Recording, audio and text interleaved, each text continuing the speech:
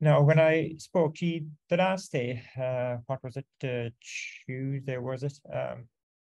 I did get the impression that people were very comfortable with JavaScript already, and this kind of varies from year to year. And I'm always a little bit uncertain, where do I start with JavaScript witchy.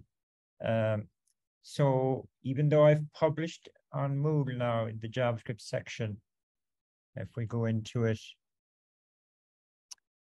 I've published two sets of slides, one on JavaScript objects and the other on JavaScript functions. I do think at this stage, maybe I could almost skip over the JavaScript objects set of slides. That you should flick through them yourselves. There are one or two points that I will bring up, all right, maybe this morning. And then I will cover the JavaScript functions one, all right, though, because there's some stuff in there that might be useful to you in this module, and perhaps even more so in the web dev module. So if I just bring up the first set of slides, and I'll just talk about points that might be relevant from that set. I'm going to skip over all this stuff here. Do be aware of something called ECMAScript. ECMAScript here. ECMAScript is a specification of a language, and the only implementation of that specification is JavaScript. And JavaScript actually predates ECMAScript. The first ECMAScript specification you can see down here was in 1997, whereas the JavaScript language dates back to 1990-91. So there's a history as to where ECMAScript came from, which I'm not going to go into, but just be aware of the fact that ECMAScript is the specification for the JavaScript language. And there have been a number of evolutions of that specification. The landmark one was in 2015, which we call ES6, ECMAScript 6. So you'll often hear me, and perhaps Roseanne as well, in web dev talking about pre and post ES6 JavaScript. We often refer to ES6 JavaScript as kind of modern JavaScript. And there's an ES7 and 8 and 9, as you probably know. There's a release of this ECMAScript, an update to the ECMAScript specification, essentially every year since 2015. 2015, the ES6 or ES 2015 specification introduced classes to the JavaScript language, which weren't part of its native.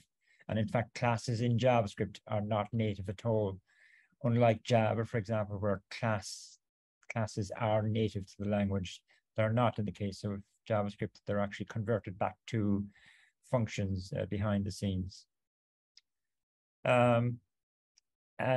The problem, though, is, okay, we might write modern JavaScript, but there are lots of web browsers out there which predate 2015, and they cannot run that JavaScript.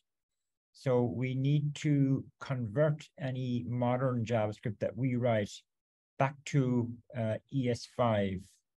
ES5, we know every browser, new or old, can run ES5 JavaScript.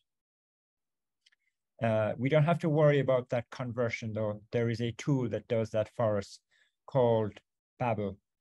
The process of converting modern JavaScript back to pre-ES6 JavaScript is called transpilation, and it's done by, there's actually more than one tool now, but for a number of years there was only one tool, and it was this Babel tool. You will be using Babel an awful lot in the web dev, not directly, though indirectly it's being used there. So you just need to be aware of this relationship between ECMAScript and JavaScript, and the notion of ES modern JavaScript, which is ES6 plus, and probably old kind of vanilla JavaScript, which is ES5 JavaScript. Node was a real game changer when it came to the Node.js platform, was a real game changer when it came to JavaScript, because pre-Node, which is pre-2009, the only place you could run JavaScript was in the browser. Damn it. Yes. We're getting like some really bad feedback. Diarmaid, we can't hear you anymore. I don't know if you're talking. That's okay. I just muted myself there because I've got a colleague in with me trying to solve it. What we're No bother. I think well, the audio is fine now anyway. I think it might have just been just gone for a second or something.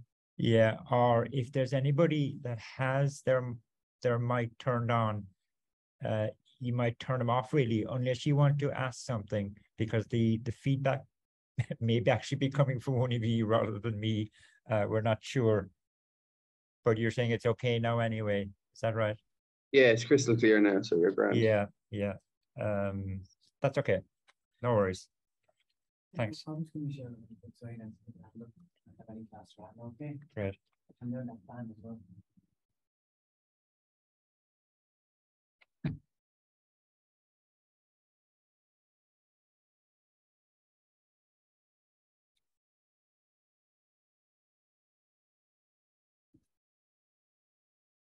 Right, so that's fine. I'm just going to move on.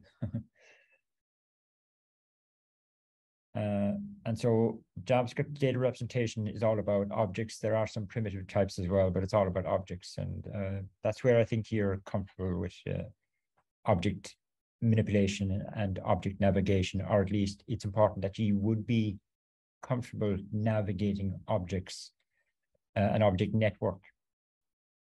JavaScript is a dynamically typed language, which means you can change the type of value that you assign to a variable at any stage. That may not be a great thing to do, though, but you can do it. So I'm just going to push on.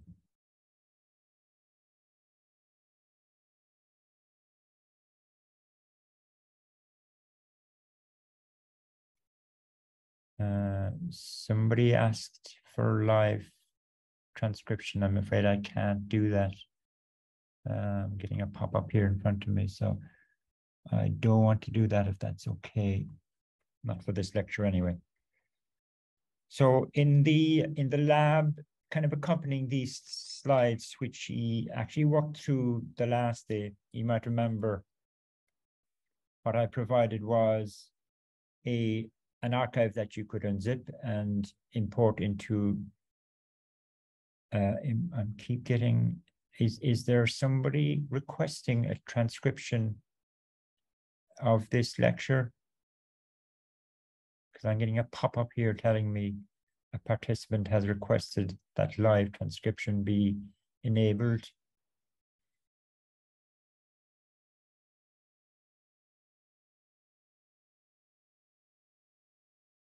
Okay, I'm going to try and turn that off now. How many more things can go wrong in this lecture? So yeah, so there was this archive that you could download and unzip and import into VS Code, and in order to run the code in the archive, then what I asked you to do was to install an extension to VS Code called Live Server. All Live Server is a simple web server, and when you install it, then you get this Go Live link in the status bar of your VS Code, which is down here on the bottom right. And if you click that, you're essentially just starting a HTTP server, and it will serve the contents of whatever you're looking at. So in our case, the only thing it can serve is this index.html. So if I start up my live server, there we go. And that's all the index.html generates. We're not interested in the HTML. What we're interested in, though, is what's happening in the console of the browser, in the developer tools. So what you need to do is open up your developer tools. And developer tools is something that you will need to have open more so for the web dev module than this module, because if things go wrong, the only place you can do any kind of debugging is in the actual browser itself. And so the way you were kind of meant to kind of play with this code is go into the index.html and enable these script lines kind of one by one to get an understanding as to what the script is doing and to build up your knowledge of JavaScript objects. But of course, as I said, it seems to me that you're comfortable with JavaScript objects anyway. But I am going to jump into this one here. So I'm just going to enable that script. And I'm going to disable everyone else. I'm going to disable this one because I don't really need it. And the nice thing about the live server is when you save any changes that you make, then updates are pushed out to the browser tab. So that's kind of convenient. We don't have to do manual refreshes. So I'll save that. And the script that's enabled now is this 01 nested. Did I enable the right one? Yeah, 01 nested objects, which is this one here. Sorry, 041. And so I've just got a simple nested object data structure here. And all I want to highlight is make sure that you're comfortable with this kind of stuff, that you're comfortable using the dot notation and the subscript notation when you're trying to navigate a network of objects. Okay, I'm kind of referring to this up here now as a network of objects. I've got an outer object, which is the me object, and then I've got nested objects inside it. So you need to be comfortable navigating this entire structure. And so, for example, an expression like this here, using the dot notation first and then the subscript notation, I'm assuming everybody is comfortable with that expression there that I've highlighted. Similarly, that you're comfortable with this expression over here, and that you can mix and match the dot notation and the subscript notation. This is the dot notation, whereas this is the subscript notation, and you can mix and match them as much as you want to. It's almost a matter of, in many cases, it's a question of which you prefer using, which style. There are rare occasions when you have to use the subscript notation. You cannot use the dot notation. So I'm going to assume everybody is comfortable with that. But I'll pause for a second just in case anybody wants to ask me something, let's say about this expression here. No, okay, I'm going to push on, and I'm going to push on to this script here, which I'm going to enable first. So we're on to 043 pitfalls.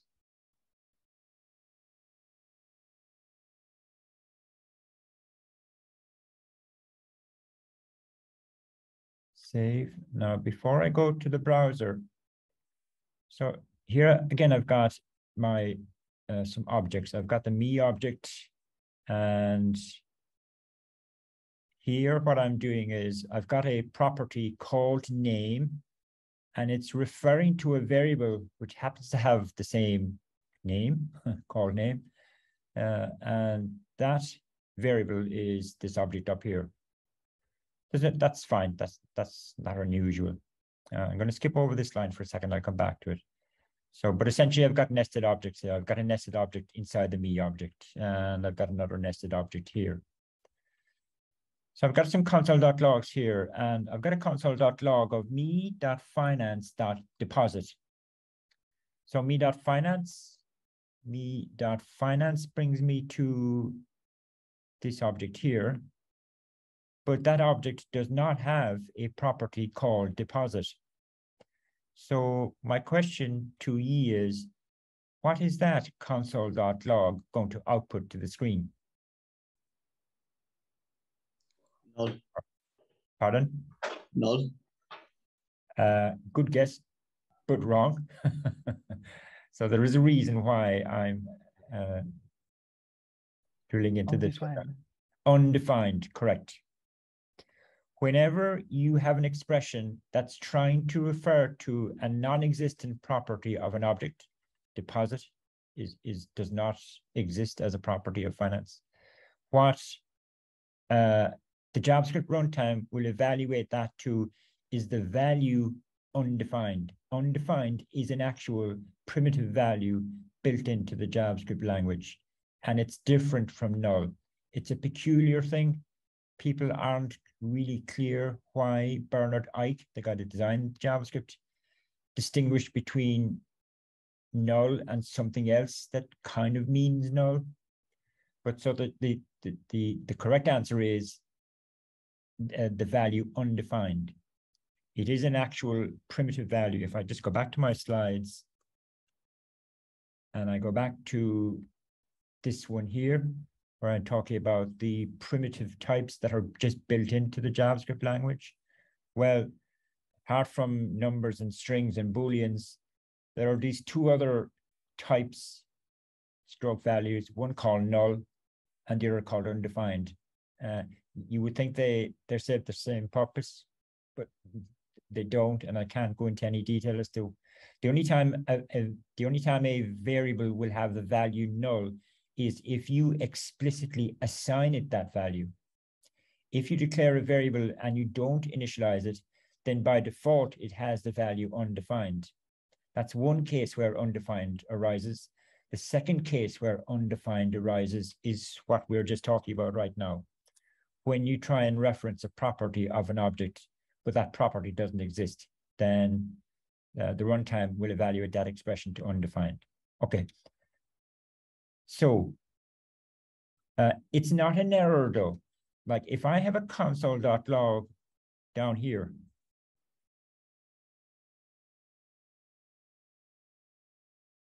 if I just do a console log of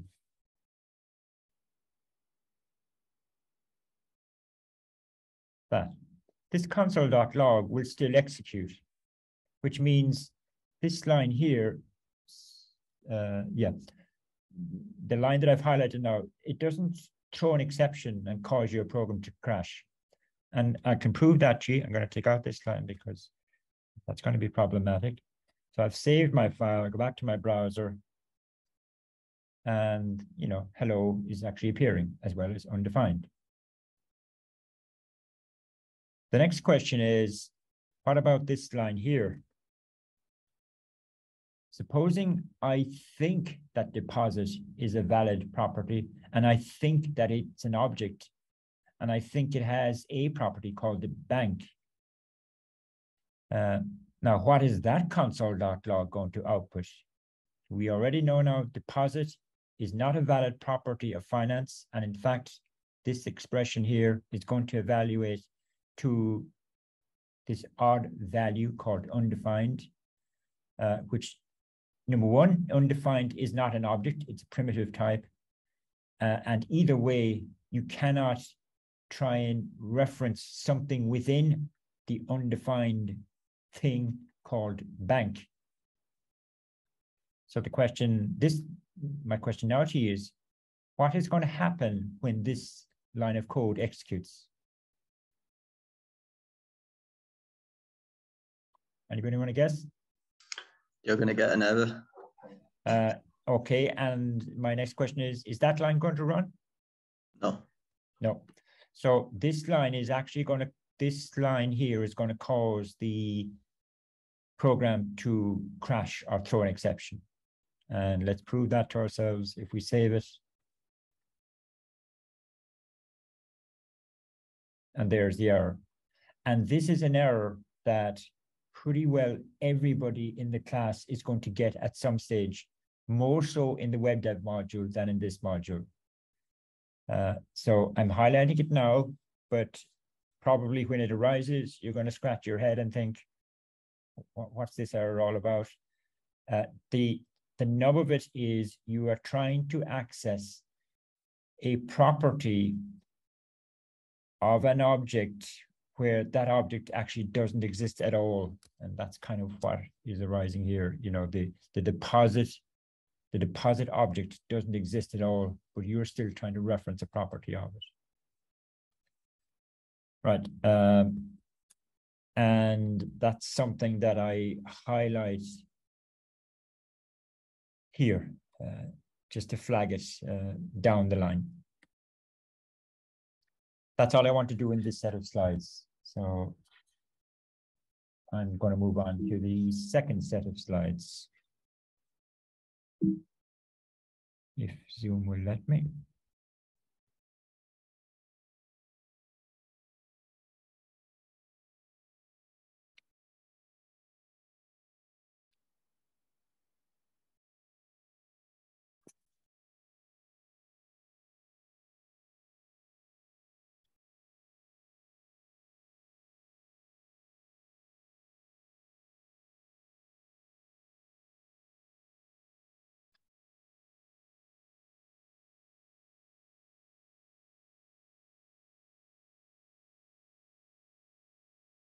So before I move on to this set of slides, which is dealing with functions, even though admittedly, I kind of messed up a little bit the last day in the lab. In the first lab, there were some errors in it. Do just take the time, at least to scan over the first lab to make sure you're comfortable creating networks of objects, of JavaScript objects, and navigating that network. Right, where are we in time? There, okay. So the second aspect of JavaScript that I want to talk about is functions. So the slides that I'm looking at right now, you can find here, if you need to look at them yourselves later on.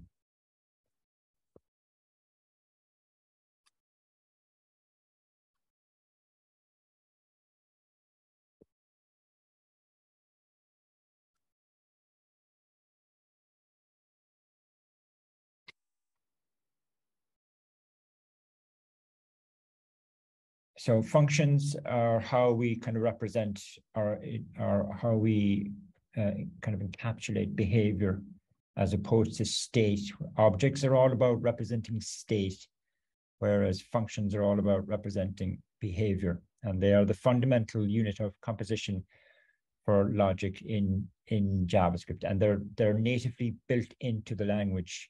I said there at the outset, modern JavaScript also has classes. And classes, if you think about it in the context of Java, a class is a way of composing logic or behavior. JavaScript does now have classes, but they're not actually native to the language at all. When you transpile using that Babel tool, modern JavaScript back to plain pre-ES6 JavaScript, then all of your classes actually get converted back into functions. You don't need to worry about what they look like, but they do anyway. So function is the only construct that's available to us. And there are different ways of encoding functions. You can use, from day one, you can use what are called function declarations. Alternatively, you can use function expressions. I'll show you examples of these in a second. There was this odd thing called hoisting in JavaScript from the outset, which we can skip over now because it's not really relevant anymore. When ES6 came along, they introduced what are called arrow functions, which is really a cleaner syntax for, and it's kind of an alternative to these two up here. But you'll still see these two being used a lot, and you'll see me and you'll see Roseanne using them a lot, as well as arrow functions, which we also use a lot in our code. There's a shortened version of arrow functions as well. And arrow functions and the shortened version of arrow functions were all about trying to reduce the amount of physical syntax that we had to type. They served other purposes as well, but that was one of their objectives. And also from the beginning of JavaScript, there was this notion of anonymous functions, a function that doesn't have a name, which seems an odd thing. If a function doesn't have a name, how can you invoke it? Where in fact, it turns out that anonymous functions are used an awful lot in JavaScript, and we'll see where they arise.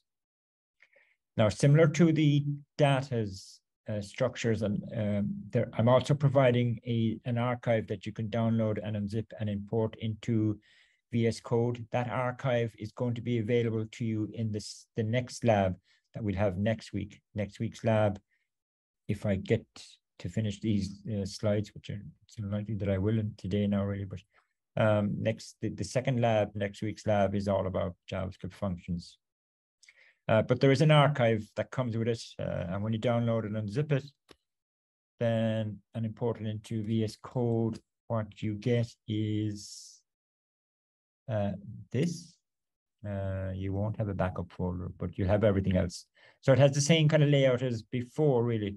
I've got one index.html, which looks similar to before. It has a whole load of script tags, and the idea is that you enable them as you kind of walk your way through the scripts to develop your understanding of various aspects of JavaScript functions. And I've got some JavaScript files. So if we look at this one here, which is this file. So there's a lot going on in this, and I'll just scan down through it really, because it has some of the basics of JavaScript functions, all of which I'm kind of assuming that people know already. It's the same old story. We start up our live server. We already have a live server actually running in the other tab. You can stop it if you want to. You don't have to, though. You can have multiple live servers running. And in fact, let's do that. And they'll be running on different ports. So I'm going to start up this live server here. And here we go. Again, we're not interested in the HTML. We're interested in what's going on in the developer tools console. So all of this stuff here now on the right is all being generated by that JavaScript file that I have referenced in the script tag, which is stuff here. So take it from the top. Okay, I've just got a simple object because I'm going to be using that later on. I've got a me object. I've got a her object. So the idea, just to explain, is I have two objects here that kind of represent people, and I've got an object that represents a place. Okay, so the first thing I'm demonstrating here is what are called function declarations. If I just flip back to my slides, I said you have function declarations and function expressions. Well, if you declare a function like this, it's called a function declaration, where the name of the function is what we have here. These are the parameters to the function, and the body of the function is always wrapped in curly braces. I'm assuming you all know that. Just to see what the function actually does based on its name, it's hopefully explicit. The idea is that this function, you pass it an object, and it tries to determine whether that object is representing a person or not. Because JavaScript is not statically typed, we have no control over what type of object somebody might pass into this function when they invoke it. And I've just arbitrarily decided the way I determine whether this object represents a person or not is to check to see, does the object have a name property, and does it have a gender property? I'm assuming people, I shouldn't be saying that really. What I'm doing here is this is the in operator allows me to check whether the thing on the right, which happens to be which must be an object, contains the key on the left, and you have to wrap the key in quotes. You have to make it a string. Similarly here. And just let's assume that, for the sake of argument, any object that has a name and a gender, then that is probably representing a person. Okay, so that's what that function does. But the main point that I want to get across here is to say that the way we've declared this function is using the function declaration syntax. And you can see me just invoking it here. So these two consoles generate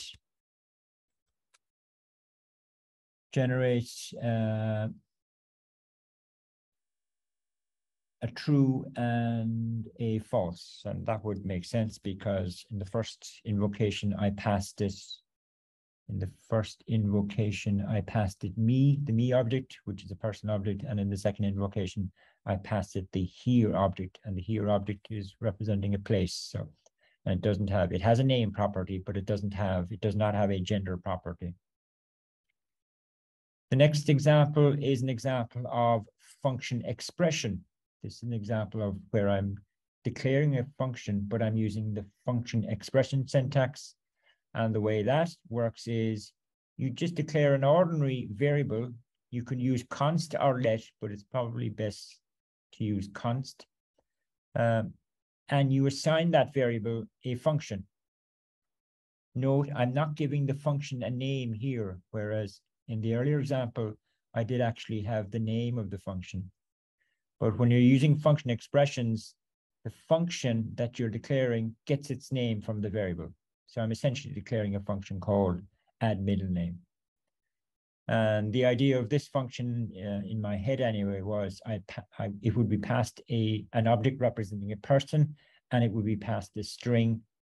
And the purpose of the function is to add a new property to the person object called middle name, or add a new property into the name part,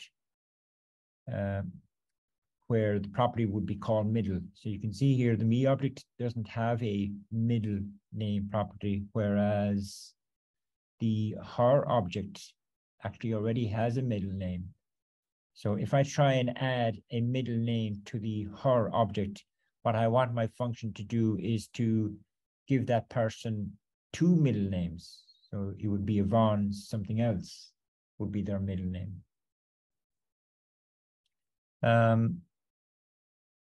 And I'm just doing some sensible checking first to make sure that the object that's passed in is a person, otherwise throw an exception.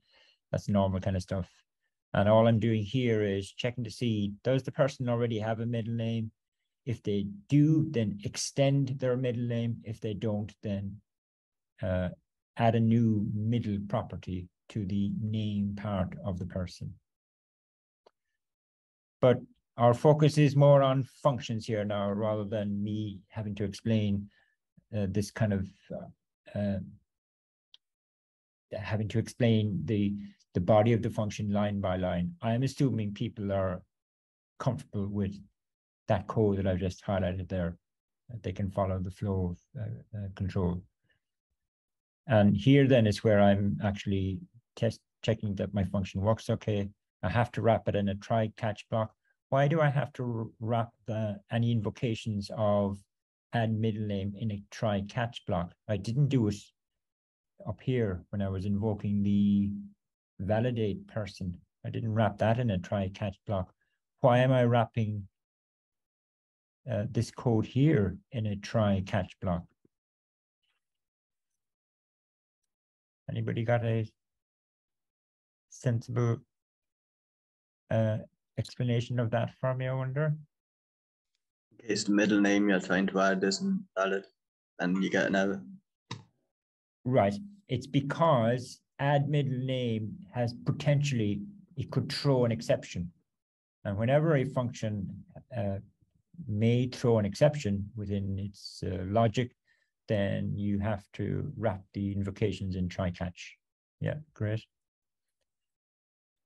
Moving on, arrow functions, which was introduced in ES6 or probably ES7.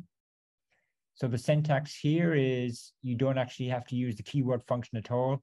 So here's where I'm declaring a function using the arrow syntax, the arrow being kind of this part here. So the bit before the arrow is the parameters, the bit after the arrow is the body of the function. And it's a bit like function expressions in that we assign it to a variable. So solution now becomes the name of a new function for that I've just declared using the arrow syntax. And what does the function do?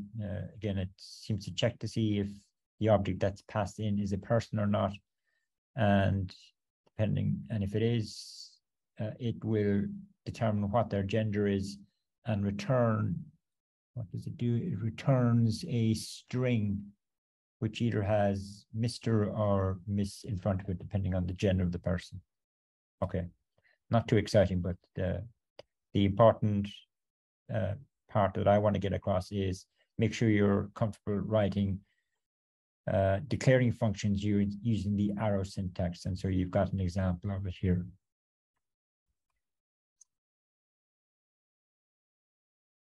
Now, the arrow functions, they have a shorthand version as well.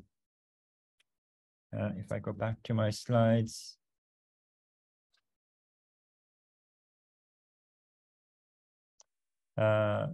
So arrow functions, you can read all of this stuff yourself.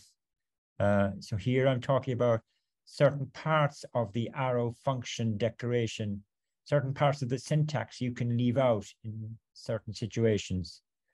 And so just to explain it, if, because I think I have a shorthand version of an arrow function here. So there's a couple of parts to it. In fact, I could make it even better again. I can get rid of that and that. And so the rules are, if your arrow function only takes one parameter, then you don't have to have the parentheses around it. These are they're the parentheses. You don't need to use them. So it's just slightly less typing. The second rule is, if the body of the arrow function consists of just one line of code, then you don't need to use the curly braces. So up here in my arrow function, I wrapped the body in curly braces, in the curly brace.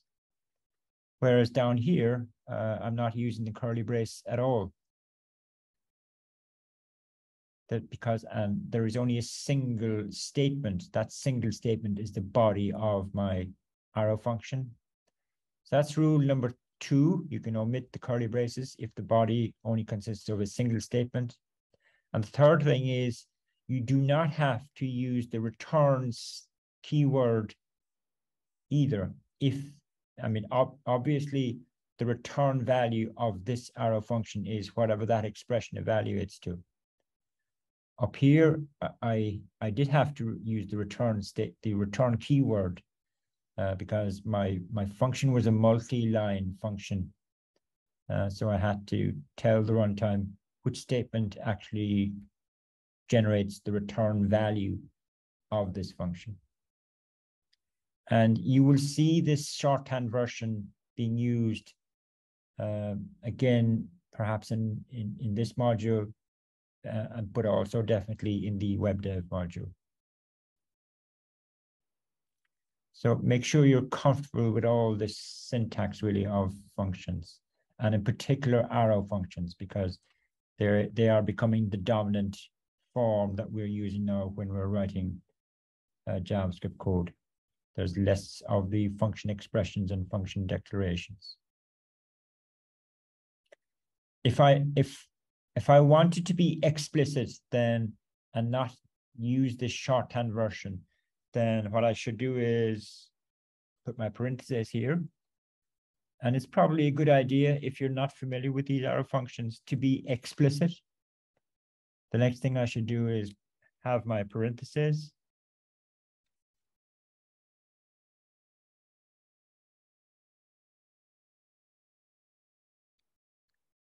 Now, when you put parentheses into the, wrapping the body, you must use the return keyword. Otherwise, in fact, I think it's probably going to throw, if I just save that.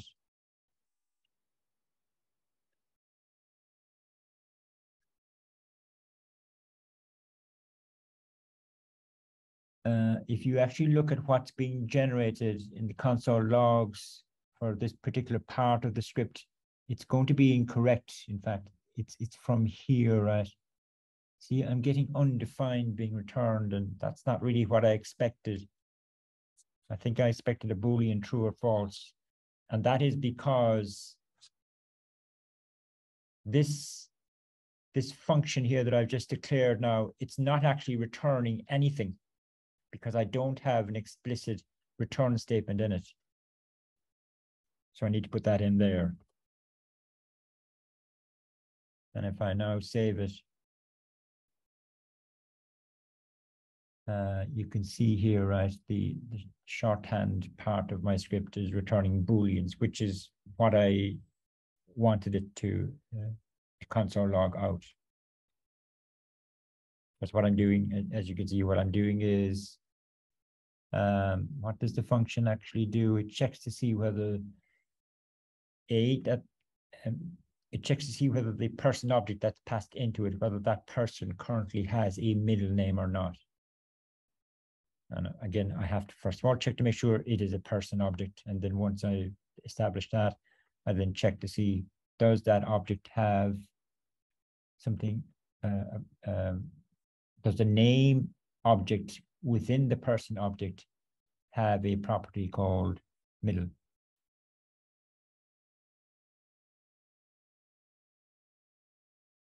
And then finally, we have anonymous functions. I am going through this at a fair pace now, admittedly, again, because I think people are fairly familiar with JavaScript. So you may need to go back over these, and you should probably go back over the code that I've just stepped my way through there and make sure you're clear on all of the syntax in it. I'm going to skip that for now. All I'm saying here, right, is that arrow functions came in ES6 or post ES6, and that has to be transpiled back to pre-ES6. What I'm showing you here is a screenshot from an online tool, and it's actually the Babel tool itself. There's an online version of it. If you go to babeljs.io, and if you click on the try it out link, what you'll see is this here, right? And what you can do is you can paste in modern JavaScript into the box on the left, and it will show you the equivalent pre-ES6 JavaScript code on the right. Okay, because many browsers, certainly the old browsers, won't be able to interpret arrow functions. This is what they look like in old JavaScript, and you can see it's actually converting it into function expressions. Var is an old way of declaring a variable. We now declare variables with the let and const keywords.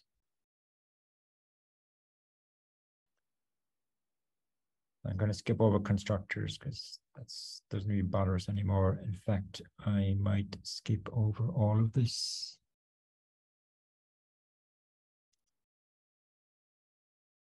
Higher order functions are functions that take a function as an argument. And presumably the function that is receiving a function as an argument, the outer function will invoke that function parameter somewhere within its body. That's the intention or the expectation.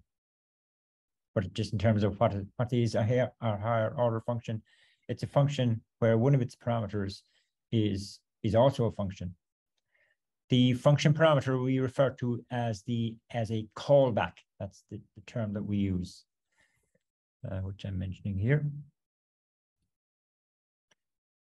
And usually these callbacks are coded as arrow functions. Well, sorry, they're coded as anonymous functions.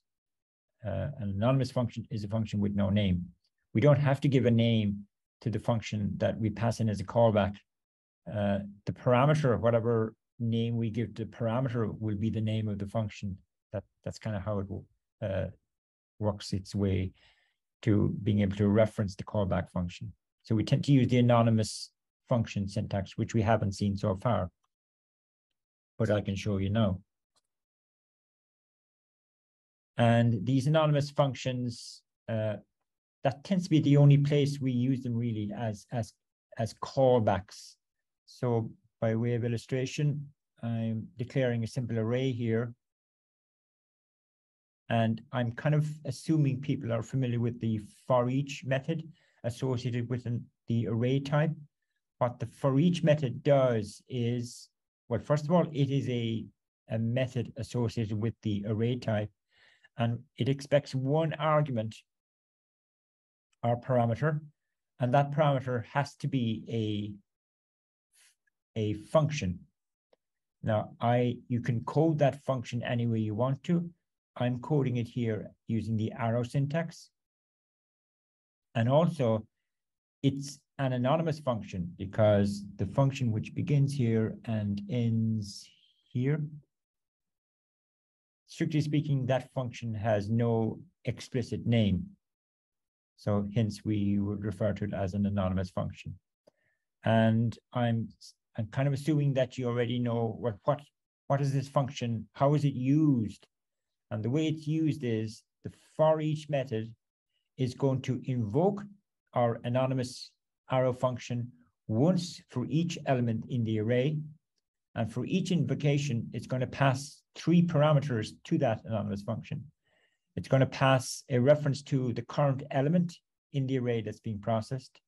It's going to pass the position of that element within the array. And it's also going to pass it a reference to the entire array. So this anonymous function here is going to be invoked. The first time it's going to be invoked, it's going to be passed in the value 2 for n. Index will be 0. And the array parameter is going to refer to the entire array. The body of my anonymous function is not doing anything interesting. It's just doing a console.log. So there's 2 points that I'm trying to get across here. One is this notion of anonymous functions, which we have here, which we happen to have encoded using the arrow syntax, but we could have used the function declaration syntax as well. Or alternatively, we could have declared the function up here, assigned it to a variable, and then just use that variable down here. But it's more common to use the anonymous function approach. And the second thing is to say that for each is an example of a higher order function stroke method. We can use the word method and function kind of interchangeably, because really all a method is a function associated with a particular type. In this case, it's associated with the array type because this thing is an array. So for each is a simple example of a higher order function because it takes a callback as an argument.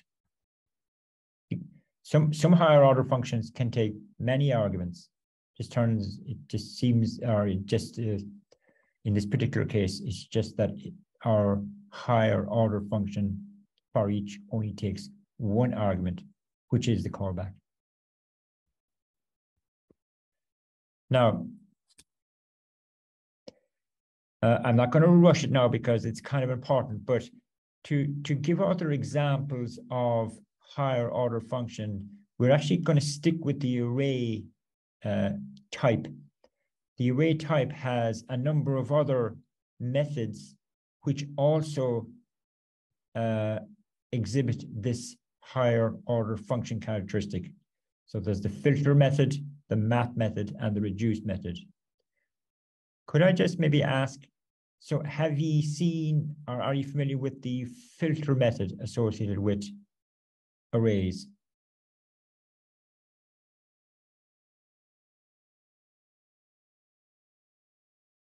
Anybody? Might be just a no. No, we're not familiar with filter. Are there still? It returns all the ones that match the criteria. Yeah. Would you have covered that formally in some class? Yeah, well, yeah, I think so. We did it in Android in Kotlin anyway. Oh, basically the same thing. In Kotlin? Yeah.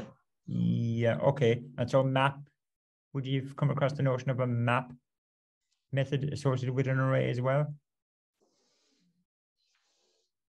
Can't remember, maybe it's okay. Is that like creating a hash map where you're creating like key value pairs? No. No. That's the map data structure type. The map function is slightly different. All right. I'll pick up the story from here the next day. I'm just wondering now. I may even use the first hour of the labs. You see, we only have one lecture per week, which is very tight to try and get stuff covered, especially if we want to get up and running. It would be nice if we had a couple of at least two lectures a week, maybe for the first few weeks, and then drop down to one, but that's not the way timetables work. So I may actually use the first hour of the 3-hour lab session next week as a lecture, and then use the remaining 2 hours as an ordinary lab. And if I do decide to do that, then I will give the lecture online, and then I'll go to the actual lab room for, in fact, yeah, I'll go to the lab room for the remaining 2 hours. I'll send you a message either by email or on Slack when I decide what exactly I will do, because I do want to try and get going with the main topics of Agile. Really, JavaScript is not a main topic, it's a foundation topic. But all right, that's fine for now. I think we'll leave it there. So, sorry, let's see.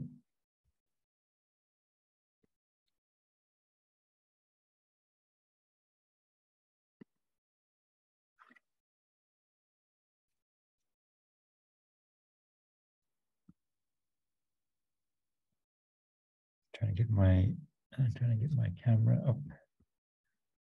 Where's my camera? Oh, there we go. Right. If some of you are still there. Okay, I'll talk to you next week. So again, thanks for tuning in. Thanks, Dennis. Bye. Thank you.